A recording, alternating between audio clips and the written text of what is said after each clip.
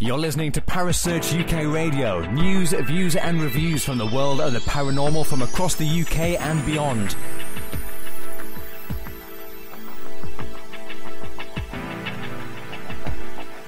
Find us on Facebook, Twitter and the World Wide Web. Parasearch UK Radio.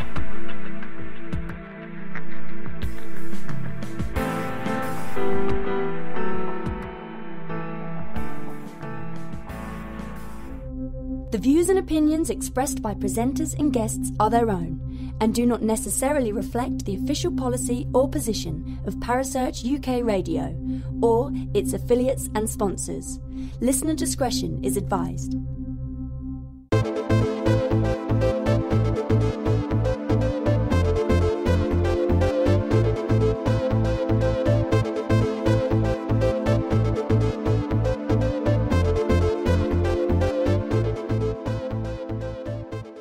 Welcome to the KTPF Reload Show. In case you're wondering what the Reload Show is about, if you haven't heard previous shows, these are the interviews that were conducted by good friends of mine, Steve and Sue Tagget, in the days of the KTPF radio show. Their own radio show ran for just over 4 years, broadcasting every week for over 3 hours. I joined them in the last 18 months of the show's run, but eventually the guys felt they'd just about had enough. It was a monumental effort to keep broadcasting every week for 3 hours. It was a wonderful show. But unfortunately they're no longer involved, and the shows have just sort of sat in the archives, so I thought it would be nice to bring them back to life and bring you the interviews that the guys conducted over those 4 years. They include some of the most interesting people within the world of the paranormal and some not so well known but still, nevertheless still very interesting. We even have 1 or 2 rather unusual shows, including a live seance and other things along those lines. Anyway, hopefully you enjoyed tonight's show, and this is the KTPF Reload Show. Enjoy. This program deals with themes of an adult nature and is intended for a mature audience. You're in the right place. Online, on the web, and on air.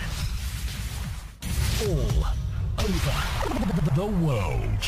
Talk radio. You hear us, we hear you. Good evening, everybody, and welcome to the KTPF Community Talk Show. My name is Suzanne. And I'm Steve. And we are here keeping the paranormal friendly. Now, what's on tonight's show? Well, in August 1977, single parents Peggy Hodgson called police to her rented home in Enfield after 2 of her 4 children claimed that furniture was moving and knocking sounds were heard on walls. The children included Margaret, age 13, Janet, age 11, Johnny, age 10, and Billy, age 7. Later claims included allegedly demonic voices, loud noises, thrown rocks and toys, overturned chairs, and levitation of the children. A police officer, or rather a police woman, even signed an affidavit to say that she had seen the chair move. There was more than 30 witnesses to the strange incidents. Desperate for an explanation about what could be taken place in their home, the family turned to the Society of Psychical, if that's the right word, research, a respective scientific body that examines cases of alleged hauntings from any academic perspective. It sent 2 investigators, Guy Lyon Playfair and Maurice Gross, to examine the evidence. Reports of further incidents in the house attracted considerable press attention, and the story was covered in British newspapers such as the Daily Mail and Daily Mirror until reports came to an end in 1979.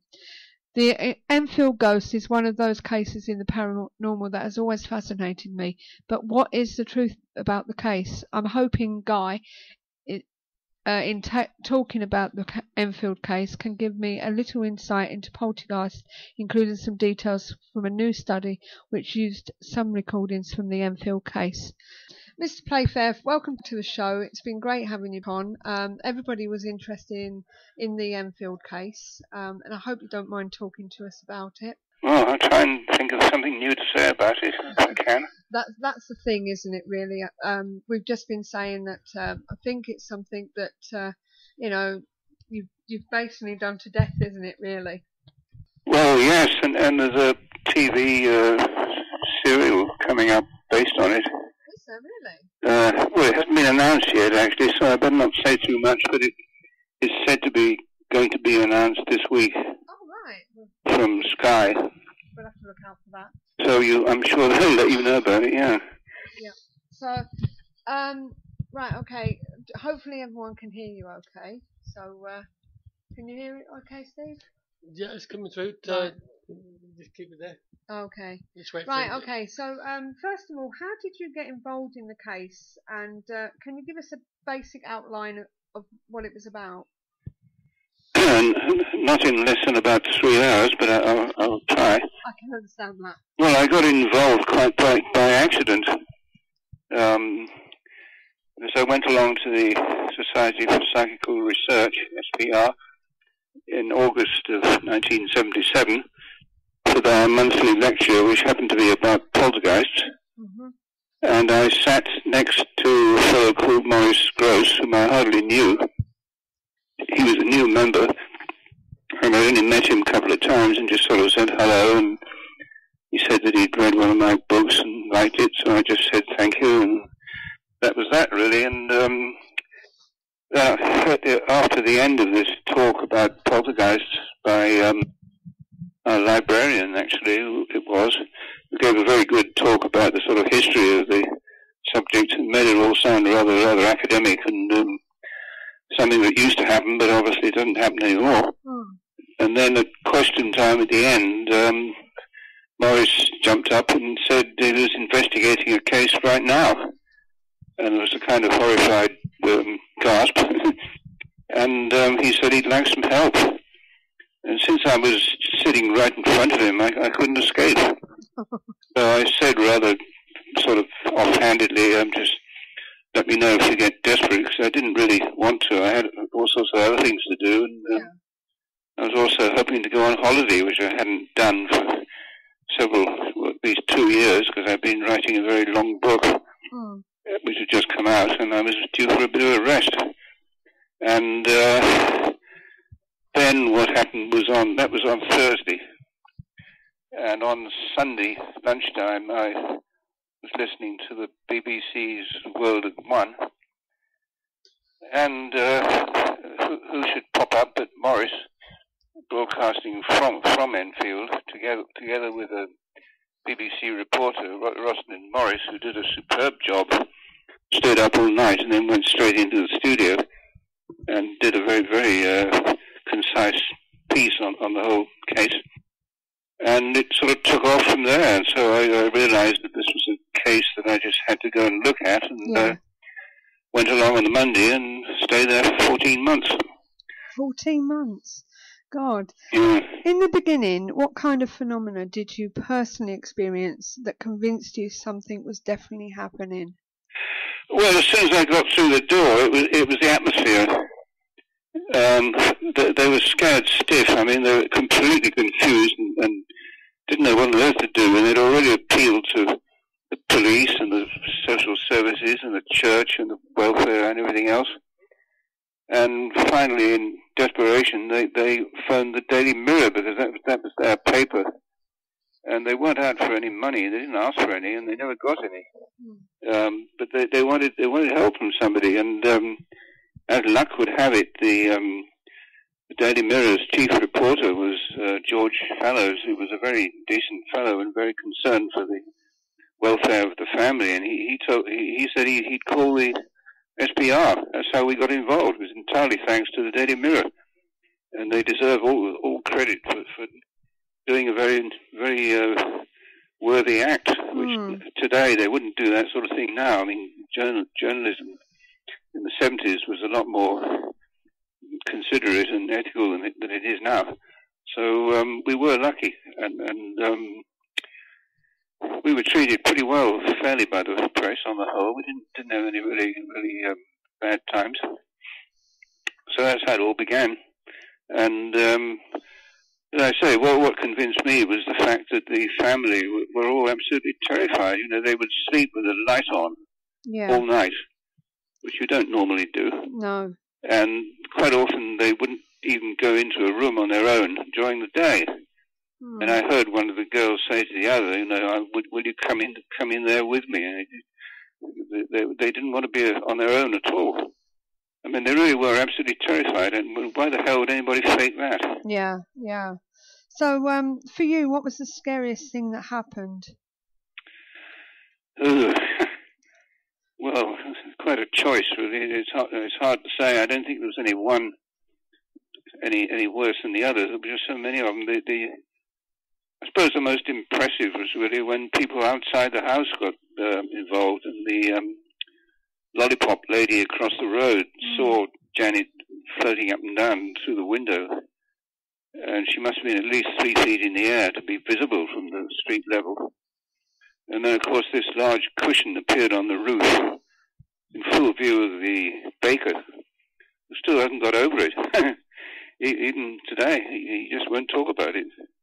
Well, today, we tried to get hold of him about 2 years ago, and he just wouldn't discuss it. It scared the hell out of him. You know, he's walking along the pavement directly towards the house, and nobody was opening windows or in the garden or anywhere near it, and suddenly this very large sofa cushion appears on the roof, just from one frame to the next, as it were. And that was done in public. All kinds of people saw that, but he was the only one who was prepared to talk about it. Yeah. And luckily, we grabbed him pretty soon after the event, before he'd clammed up, which he now has. So it was things like that were pretty unusual and better witnessed than you normally get. Because this was in a fairly busy residential street, and there was lots of people. The house was right on the street front, and it wasn't isolated at all. It was semi-detached. They had next-door neighbours who were well aware of what was going on, and they could hear quite a lot of it. So it was well witnessed right from day one. Right. Now, why do you think Janet was more affected more than her sister? Because I believe she was the focus of the activity. Well, they both were. Janet more so, certainly. Yes. That we simply don't know. I mean, the poltergeists do appear to attach themselves to one single individual, which is very often a teenage girl or boy. They can be both, and sometimes to much older. I mean, we've had Maurice and I did a case where the only occupants were a young couple in their 30s, no children at all, just husband and wife and a rather sort of moribund dog. So you don't have to have children, but they do seem to help. It seems to be something to do with available energy. I don't know. The teenagers certainly have more of that than most of us. Yeah. But the whole thing is a total mystery. We really don't know anything about poltergeists at all, and I don't try to pretend that I do. No. All I can tell you is how they behave. This is it.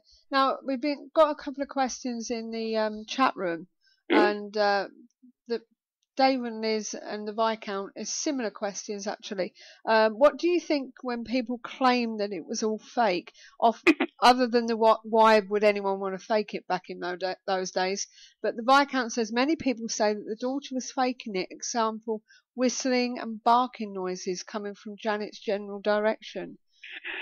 Well, I'm afraid that won't do, because we actually had a professional speech therapist up there, and she heard this voice and said she never heard anything like it. And we also got a professor of phonetics from London University to lend us a laryngograph, which you clamp onto the neck and you record signals coming from the larynx. And this established beyond any doubt that the voice was not made by the normal vocal cords. Now, you can't do that, and it's what they use for sort of growly voices on radio commercials. Yeah. You know, talking about horror films and that kind of thing. Well, you can't keep that up for very long without getting one hell of a sore throat. No. And Janet could keep it up for literally for hours.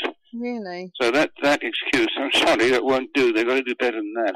There was a researcher, Anita Gregory. She claimed that the uncle told her that he thought Janet had taught herself to talk in a deep voice and loved to trick strangers. Yes, Anita Gregory went there, I think, twice. Yeah. I went there about 125 times. Yeah. I think I'm in a better position to judge what went on there than she was. I understand that. And she seemed to be determined to debunk the thing before she even got there. So you get used to that sort of thing. It goes with the job. You know, it doesn't really bother me. I mean, she was in a very small minority of nitpickers. And I simply don't believe that the uncle, he was very supportive of Janet all the way through. And I don't think he would have accused her of anything. He certainly would have told me if he caught her cheating in any way. So I'm sorry, I reject that testimony completely. Did they ever play any pranks? Yes, they did. And we knew that, and he knew we knew, and we all knew. And I didn't make a big deal out of it at all, because it's their house, they can do what they like. It's not my job as an investigator to tell children how to behave in their own home, is it? No, this is it. And also for children to imitate what they see going on around them, that's how they learn. I mean, that's the basis of all education. Mm. And it's very, very common on poltergeist cases that once they've been going for a few weeks or longer, that the children think this is a sort of new game or whatever, and they join in. There's also evidence, which I've seen, where they can do kind of unconscious cheating, where something seems to get into them, and they do things without knowing why. I mean, I've had one very clear case of that. So this is not quite as simple as these so-called skeptics like to pretend. Do you think it's possible that they're thinking about what they did fake is making them doubt what actually happened? Do you think that could be the possibility? Well, what they did fake was so easy to discover. I mean, one lovely example, which I never forget, was when I got back from the pub where I'd been having my evening meal and found my tape recorder was missing. Oh. And the girl said, oh, yeah, the ghost stole it or something. So I had a look around and I found it immediately in a cupboard. And they forgot to turn it off. It was still recording. Mm. So they recorded the evidence themselves. You know, come on, let's put it in the cupboard and tell him the poltergeist stole it. And they really weren't very good at it. And after a while, I just sort of said, please don't play around with my tape recorder, because they were quite expensive in those days. And we never referred to it again. I mean, it was normal kind of 12-year-old behavior. It's nice to know that with all the fear that they were going through, they could still act like children, if you understand what I'm saying. Well, we almost encouraged them in some ways. Yeah. I mean, we tried to defuse the situation right from the start and get rid of this sort of idea of demonic possession or terror or something. I just said, look, this is just a sort of, it's like a dose of the measles. It'll pass. It's a disease. Yeah. And it's not your fault. It just happened. It'll go away. And eventually, of course, it did. But it took much longer than normal.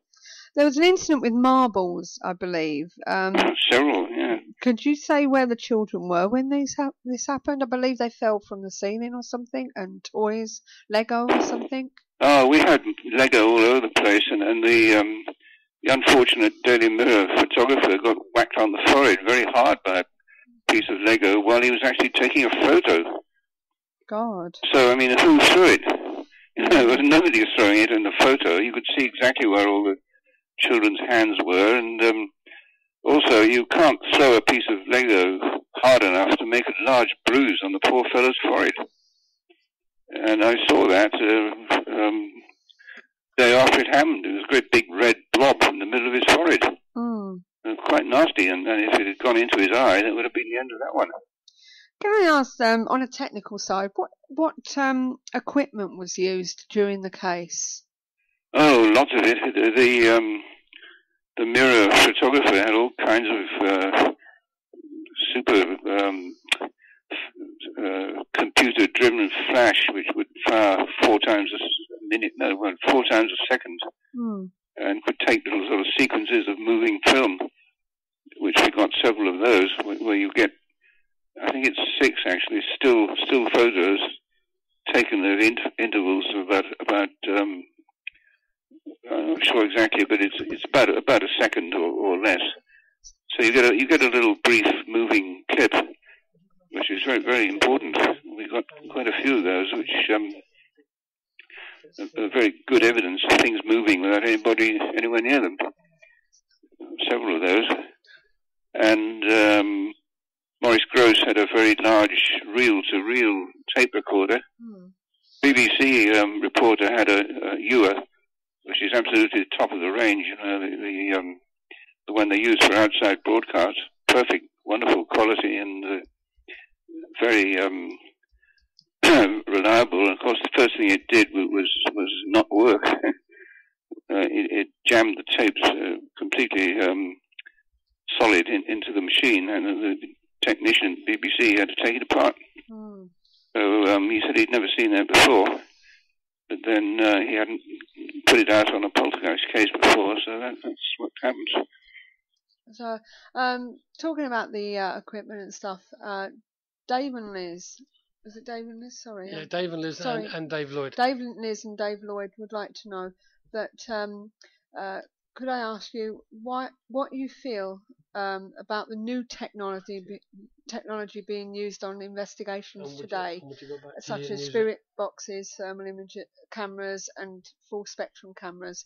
Well, thermal imaging is interesting. You should say that, because it's just been done by an Australian colleague of mine, Paul Cropper, who is rapidly becoming one of the most diligent poltergeist chasers in the world. He's been to several other countries in search of them, and he's just written a whole book called Australian Poltergeist, which is quite an eye-opener, cases we never heard of from Australia.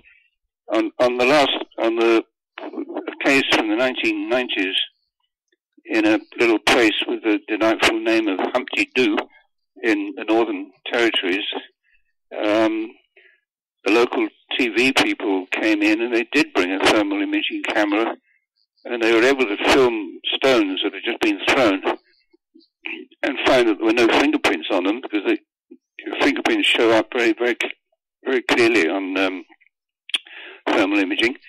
And also the stones were uniformly hot all over, which can only be done by deliberately heating them. And even in fairly hot Australian climate, this was, they weren't just warm, they were hot. And he filmed them repeatedly until the stone cooled down, and you could see the whole process from start to finish. I mean, that's very precise evidence. So that's been done, yes, and that certainly will be done again, at least in Australia, where they seem to have a more interest in these things than here. If you could, would you go back with them, or if would you have used today's technology if it was now? Well, I wouldn't do a case like that again. I mean, one is enough. They are extremely exhausting. I understand that, but I was just thinking, if it was today the case, would you use today's technology, like spirit boxes and stuff like that? Not really. No. I mean, we get a lot of reports in the SPR.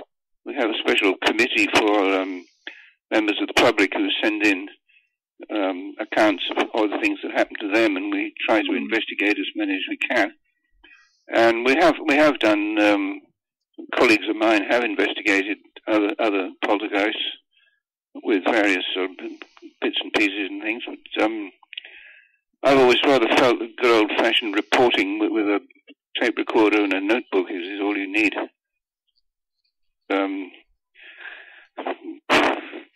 Nothing ever seems to be conclusive. I mean, you can prove some things you can. I mean, like we managed to get the rapping, thumping. Oops! Oh, sorry, my mousetrap just went off. It wasn't a poltergeist. Sounded like it. Where was I? We recorded a lot of these knocking, rapping sounds at Enfield, and I thought at the time it might be interesting to analyze them on a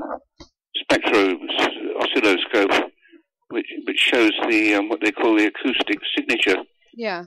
And we couldn't do that at the time. We didn't know anybody who had the equipment, and luckily one of our members, Barry Colvin, who has all the gear, he's got his own laboratory, and he did analyze about 12 recordings from different cases, including 3 or 4 of mine from Brazil, where I used to be, and he found in every single case the poltergeist raps do not look like normal ones at all. In fact, you cannot fake them without very elaborate methods which the average 12-year-old girl would not have. No. And so that's more evidence. We do manage to get some proper evidence on these things. We don't just sort of fool around, you know. We do try and contribute to the sum of scientific knowledge about these things, and we have. Yeah. And apart from anything else, this technique is very useful at distinguishing genuine raps from fake ones. Because if somebody is faking one, we'll catch them easily, straight off. Yeah, yeah. When Janet admitted to faking phenomena, this is from Dave and Liz, to see what if you and Morris could tell, what went through your mind, and what did you think? What made her fake it? I really didn't think about it. I mean, look, for heaven's sake, this was children behaving in their own house, and I don't expect them to sort of sit neatly in rows and reading their Bibles. I mean, there were a couple of very lively East End kids in their own house, and we were visitors, guests. I didn't tell them what to do. I mean, that's not right. No. I really didn't worry about it. I mean, they didn't do it very often, and they weren't very good at it. So we just didn't make a big deal out of it at all. No.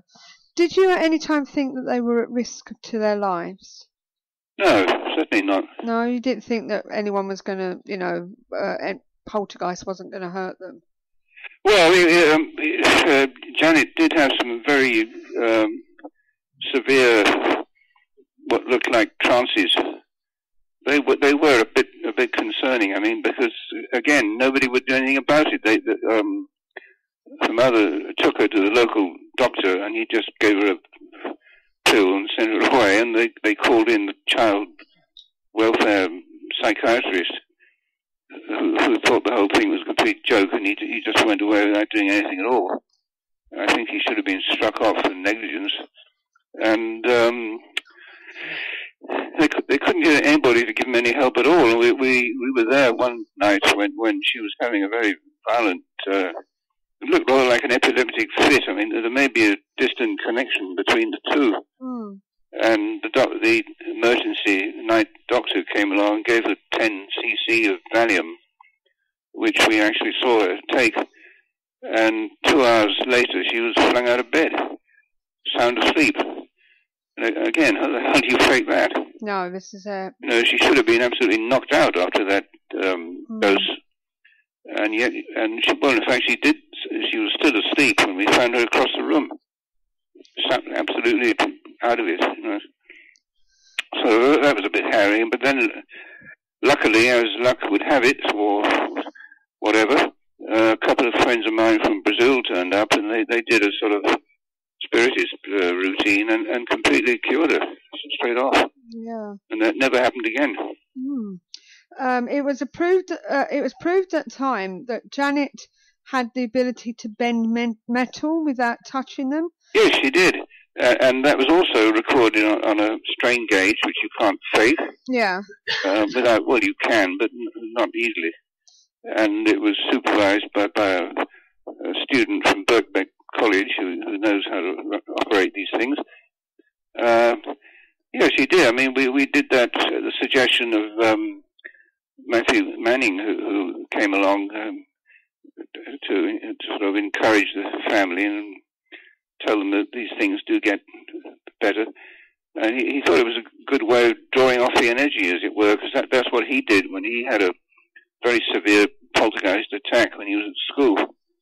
And he decided to do automatic writing and drawing as a way of, as he saw it, of sort of diverting the energy, and it certainly worked for him.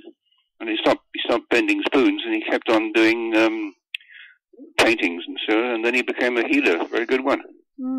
He cured me of a very unpleasant problem. So you don't think metal bending was down to telekinesis then? Well, you can call it what you like. I mean, the fact is that she did actually bend a teaspoon, which was wired up to a strain gauge. Yeah. And I can remember one day when we just found a bent spoon on the kitchen table, which everybody firmly denied having bent normally, and there was no reason why they should. And also found that the girls were extremely truthful. They never added to their stories at all. We would frequently question them again about something we asked them about several weeks previously, and they didn't change their stories ever. They were very sort of matter of fact, and they stuck to what they'd observed and didn't make things up. They didn't have to. One question that's come up in the chat room is, were you contacted at all regarding the BBC's Ghost Watch episode that came on? That, yes, I was. Typical sort of sneaky way of doing it. They told me they were doing a fictional drama about poltergeists, and they wanted technical advice as to how they worked and so on. As soon as I read the script, I realized that it was a complete rip-off of a book. So I sued them. Perhaps we needn't go into that now, but I won. I had a very nice holiday on the proceeds. So you finally got your holiday? I did, and it was I went to Denmark, had a lovely time. Wow. And, well, I mean, don't really want to go into the details. To be honest with you, I'd heard so much about it, and I only really saw it last year, and I didn't think much of it. But that's by the by. Dave and Liz would like to know... Dave Lloyd there. Sorry, I was looking at something else. Dave and Liz would like to know what got you interested in the paranormal. Oh, crumbs. Well, I'm not really interested in the paranormal because I don't like the word. So what would you like to call it? Paranormal research or scientific research? Well, I'm interested in anything that I can write about. I've written all sorts of stuff about subjects that are entirely unrelated to poltergeist. Mm-hmm. And more recently, haven't been in that sort of area at all. No. I've been a member of the Society for Psychical Research for 40 years and written quite a lot of stuff from them about all kinds of things. And I'm really interested in anything that hasn't been explained. Yes. I think you could call it, well, the word I prefer is anomaly. Yeah. Anomalies. Is that why you joined the society? I think I joined it when I was living in Brazil and working with a local group there. We were chasing after poltergeists where they had plenty of them going on, and I met some of these mysterious psychic surgeons who rip people open with their bare hands, and some interesting mediums, including Chico Xavier, extraordinary man who wrote about 450 books in automatic writing, and Brazil was where it was all happening in the 70s. It was quite exciting stuff. So when I came back to England, 1975, I thought I'd join the SPR and keep up to date with developments over here, which I have and still am. So another question in the chat room is, what do you think of mediums? Well, I mean, you say, well, what do I think of people? They're all different. Right.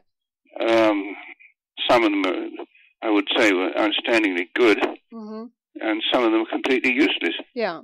I haven't had much luck with them. I have met one or two very good ones. The best, I suppose, was the late Bertha Harris, who was quite well known in spiritualist circles, and she certainly was extremely accurate at clairvoyance. I mean, she could see things that she wasn't supposed to be able to see. And she seemed to have some ability for precognition as well. And she was fascinating and has a very good reputation for absolute honesty and integrity.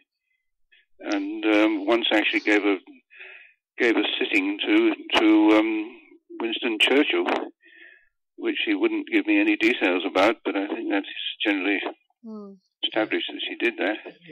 And Matthew Manning is another medium I found very impressive. He became a healer and cured me of a slip disc problem, which I tried about 15 different therapies for, which hadn't had any effect. He cured it in one go. I mean, that was quite extraordinary. Yeah. It was witnessed by a orthopedic surgeon who said they just can't explain this. This is normally takes at least 2 years for the ulnar nerve to regrow. And mine took about half an hour, so there you are. And that was me, so I know it happened. Yes, definitely. And, well, I suppose Uri Geller can be considered as a medium. I certainly was impressed by him, and we're still very good friends after 25 years. Mm-hmm. And I can't think of any others offhand, but there have been, well, some of the Brazilian ones I met were very good. And on the whole, I tend to rather steer clear of them because they don't very often don't seem to lead anywhere. I mean, they come up with all kinds of wonderful remarks which you can't verify, and I don't really need them. No. I mean, I just put that rather low down my scale of priorities. Right, so they don't use them at the society then? We don't use them at all. I mean, people have, members have been along to check them out for themselves, and sometimes they witness things they find interesting, and sometimes they don't. So on the whole, it's not really an area that majority of SPR members concentrate on. There are so many others which are rather more amenable to investigation. Going back to the Enfield case, Dave Lloyd would like to know wherever it went. Sorry, what was the overall conclusion of the case? What you mean, the end or the explanation? Both, really. What did you think of the end? Well, the end was a colossal anticlimax. Right. Because you know, if this was the film, you'd expect sort of dramatic exorcisms and screams and yells and so on. And we had none of that. And all we had was this rather taciturn Dutch medium who turned up, a Dutch friend of mine, a journalist from Amsterdam, said he knew a man who said he could stop it. So he said, would I like him to bring him over? And I said, yes, we do want to stop it, please. Yeah. But are they? So he brought him over and he stopped it. I mean, that's it, really. He didn't apparently do anything much. No. He took the girls up the road and bought them an ice cream, which is nice. Yeah. And then he came back and he sat on his own in their bedroom alone. Well, they were waiting downstairs. And then he came downstairs and he just said, well, I think he's gone. And this may have been a brilliant piece of suggestion, a sort of hypnotic suggestion. But whatever it was, it worked. And from that day on, we had only one very brief outburst a couple of months later, which was only a couple of days and not very serious. And then after that, nothing. So it really is sort of fade out rather than climax. Did I read somewhere there's a new study going on about it? What about Enfield? Yes, about Enfield. Was there a new study going to be taken on it? Not that I can think of. There was another study of us. I mean, we were investigating. Right. Maurice Gross and I. They had a special committee at the SPR. Yeah. Called EPIC, Enfield Poltergeist Investigation Committee, which was headed by lawyer Mary Rose Barrington, who's still with us, thankfully. And they questioned as many of the witnesses as they could, rather as if they'd been in court. I mean, rather more gently, but they questioned all the family and the chief investigators, and they concluded that the case was genuine. So that was useful. Right, it was something to do with using some of the recordings from the case, apparently. So that's probably what you're talking about. Well, we've still got all the recordings, about 200 hours of it. Yeah. And they are in the process of being transcribed. Okay. Well, in fact, they have been transcribed. Yeah. 500 pages of A4, single-spaced, which is quite a lot. And they will eventually, I hope, find their way onto a disc so that people can come and listen to them. They can't yet, but they will. But it's a massive job and quite expensive, but we are getting there. Yeah. A couple of more questions on a different line of subject. People want to know what you think of the programs that are on TV, like The Ghost Adventurers, Haunted Collector, Most Haunted. What's the best TV programs show that you've seen, or do you not watch them? Easy question. I don't have a TV set. Oh, right. So that's the answer to that one. Okay. I occasionally look at stuff on the iPlayer on the computer, but I'm not in the least interested in these sort of funny programs about ghosts. No, I've never seen any of them. Right, okay. One thing I'd like to ask is, what have you learned about the poltergeist phenomena after all these years? Ooh. That's a very tough one, really. I mean, I've learned how they behave and roughly what to expect. Mm-hmm. But as to the actual explanation of why they happen and why they're so rare, because they are extremely rare, it's impossible to say what percentage of people who suffer, but it's well under a fraction of 1%. I mean, it's far more likely to be struck by lightning than to have a poltergeist in your house. Yeah. It's doesn't seem to make any sense to me why it should be so rare. I mean, if it happens at all, it should happen quite often. But everything else seems to happen quite often and or quite regularly and under certain conditions. But we really can't say what the conditions are. I mean, the most cases in world literature, they tend to go for the unfortunate poorer classes rather than the rich ones. Yeah. Although we are actually checking out a report right now that there was something that sounds very much like a poltergeist in the former residence of no less than Margaret Thatcher. Really? In Belgravia somewhere, what's it called? Yeah. Chester Square. Wow. And we're still working on that one. That could be quite fun. It didn't last very long, and it was apparently only reported of one particular incident, but it was a very odd one. Yeah. And again, I think I'd like to wait until we have a bit more. We are trying to track down the original security guard who was there, who is apparently willing to talk, but we haven't yet found him. Right. So that should be quite fun. Yeah. Is the Enfield the Enfield poltergeist case, rather, was that the first recorded one in England or anywhere? Or nothing like it. No, they've been recorded since the 8th century. They have. The earliest one has been probably written up was from the German town of Bingen. A certain lady called, I can't remember her name, in Bingen who got poltergeisted, and some local, probably the local priest or somebody anyway, wrote a quite detailed account of the case. So they had her around for more than 1,000 years. Really? Yeah, I mean, the church has always taken an interest because they were always assumed to be the work of the devil. Yeah. Thanks to Martin Luther, I think, who wrote about them quite often. He's one of the first to use the word poltergeist. He didn't coin it as is sometimes suggested. It was definitely in use in German in 15th century. And Luther, of course, wrote early in the 16th.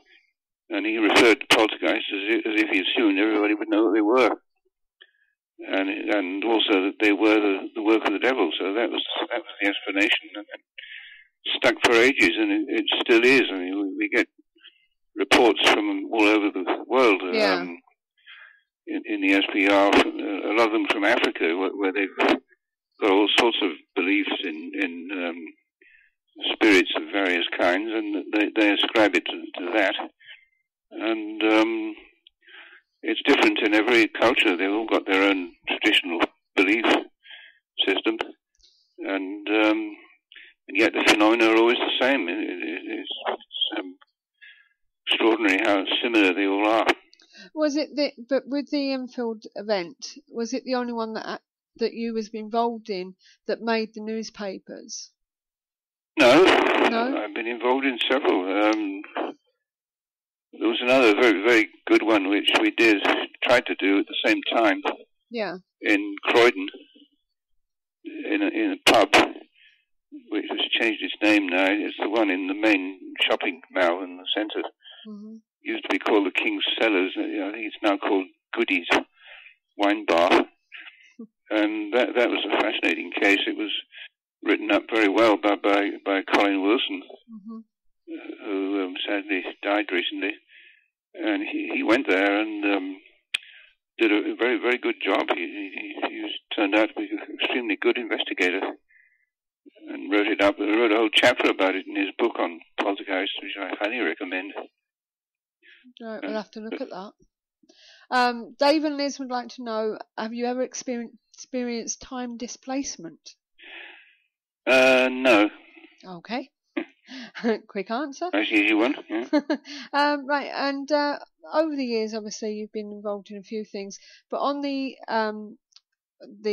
society side of it, what other things do you actually deal with? I know we've had you on for the twin therapy, but what other topics do you actually deal with? What other subjects? Well, whatever comes along. I mean, to people, a very common appeal is somebody who's heard strange noises or something funny has happened in the house, and very often we find that the cause is absolutely normal. It's usually plumbing. Yes. Or else expansion joints in houses with timber frames. They can make a fantastic racket. I mean, I live in a very old house, and in the summer you'd think there was a poltergeist here the whole time. I mean, the middle of the night you can suddenly hear a tremendous great creak and thump, and that's caused by beams. And mice are fairly noisy around here as well, so there are all kinds of normal, but plumbing is the main one. I mean, yeah. Plumbing can make a frightful racket. I mean, every time my neighbour upstairs has a shower, there's a outbreak of poltergeistery down here, and sort of rumbling and rattling and thumping, and I just don't even notice it anymore. So, how are the family now, Mr. Playfair? Well, the mother died a few years ago, sadly, and the two girls are both married and living a long way from Enfield. Yeah. And they don't want any more to do with the poltergeist at all. I'm still in touch with Janet, but I've agreed to not to let anybody have her details of where she is or get hold of her, so I'm afraid she's not available. Uh-huh. And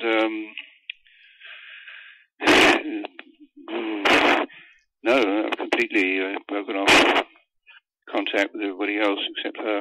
Yeah, I understand that. Dave and Liz would like to know, during any of your investigations, have you ever believed that you may have taken anything home with you? No. I think Maurice Gross may not agree. I think he did.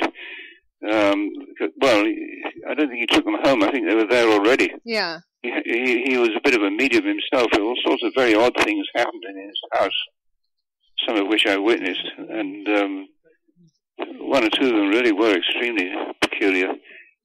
I think I've mentioned most of them in my book, but he bore up very well. I don't think he was permanently affected in any way by what he went through. And I think maybe my experience in Brazil, where the local spiritists have ways of keeping themselves sort of immunized against malevolent attack, seems to work. And I was having a chat with my friendly local policeman at the time, I remember, and he'd just come back from covering an extremely violent riot in a picket line, and he was saying he'd be scared to go into a haunted house. I thought, bloody hell, I'd be terrified to do what he does. Yeah, definitely. Confront a mob of screaming strikers throwing rocks at him. He thought that was all part of the job, and I said, well, this is all part of mine. I mean, we have our own specialities. I couldn't do your job, and maybe you couldn't do mine. So this is it. That's how society works best, I think, if we all do our own thing as well as we can. Don't try to do everything. This is it. Now, when we talk about poltergeist, they say that it means noisy ghost. Is this your theory, or do you think it's just normal spirit? Well, it's correct that poltergeist is the German word. Yeah. Is it evil? No, poltern simply is the verb meaning to make a racket. And, for example, a German for a stag party is a polterabend, which means an evening where you get together and have a good booze up and sing song and make a lot of racket and give the bridegroom a good send off. That's what poltern means, and poltergeist is simply a spirit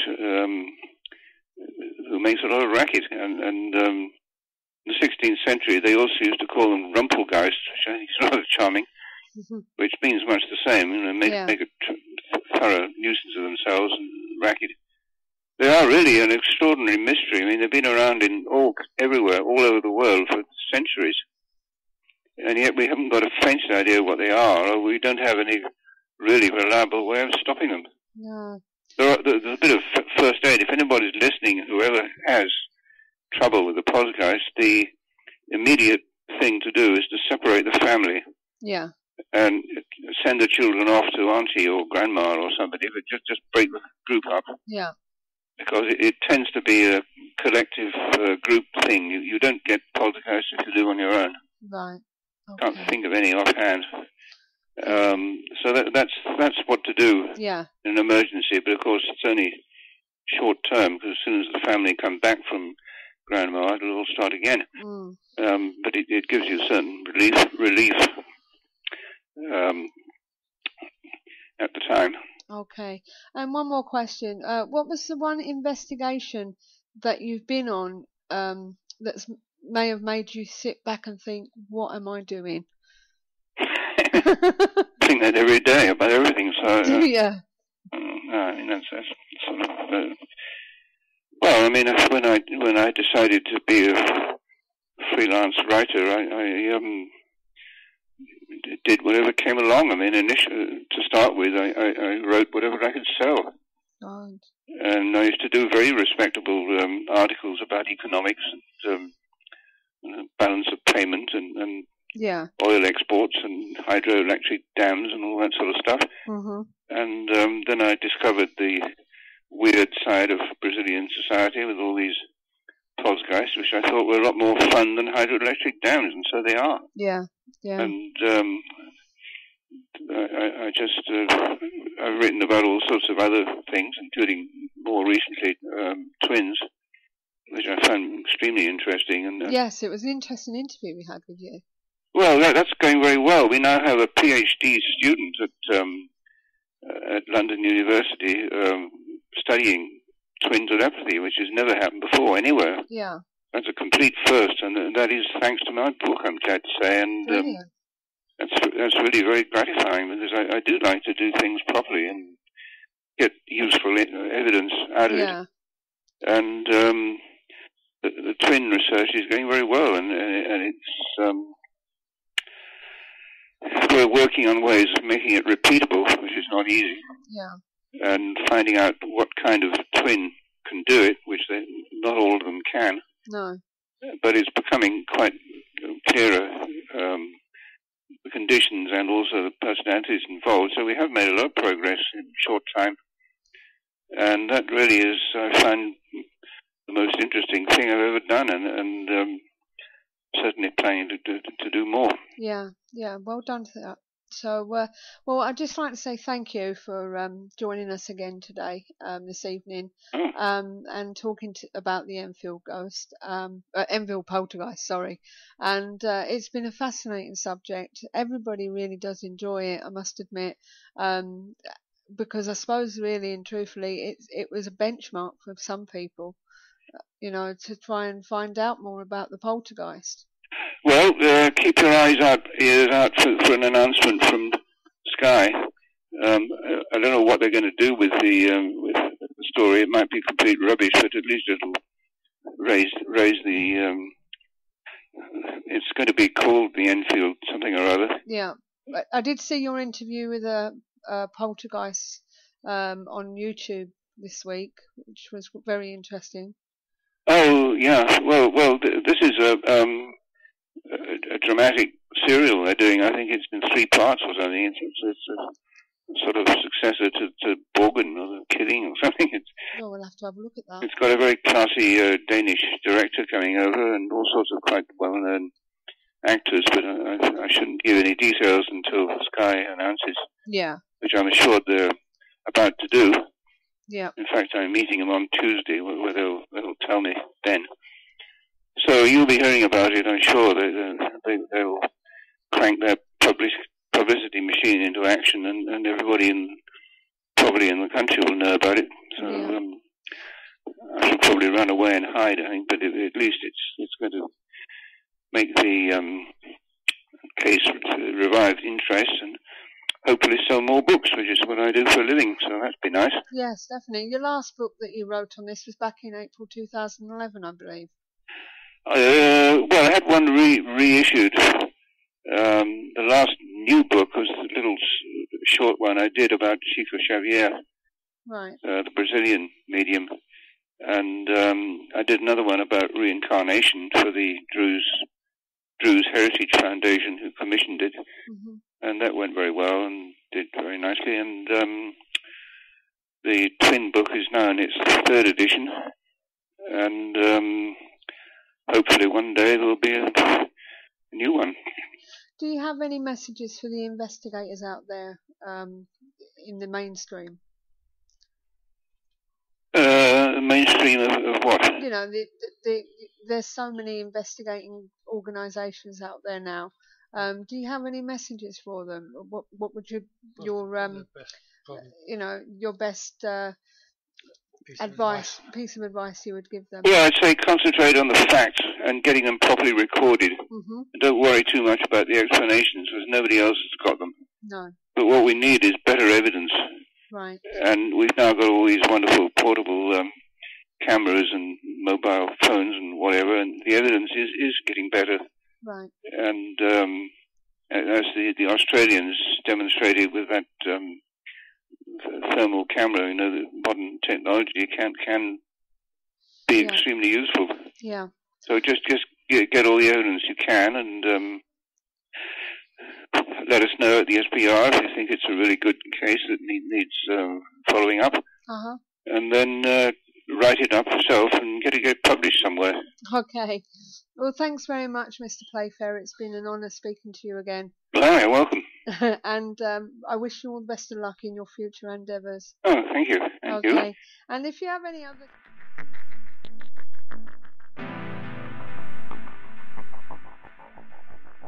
You're listening to Parasearch UK Radio. News, views and reviews from the world of the paranormal from across the UK and beyond.